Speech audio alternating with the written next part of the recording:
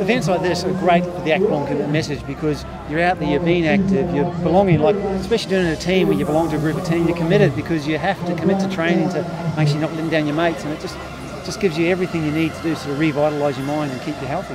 One of the things about this event is it just seems really community based, so everyone's out there supporting you. It's a really good feel. 10 years in the making. All these times and we're finally doing it individually.